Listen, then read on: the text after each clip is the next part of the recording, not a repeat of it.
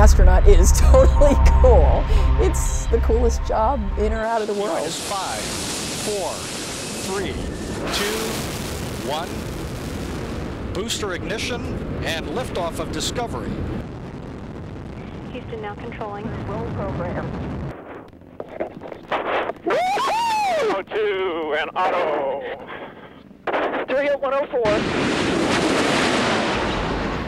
It feels as though there is someone sitting on your head and shoulders. You have this sensation of slowly sliding down in your seat because you feel this sense of gravity returning, or coming back down and feeling like somebody put the world on fast forward, because you're going Mach 25 at 50 miles above the surface of the Earth. And it is just absolutely clear you are screaming.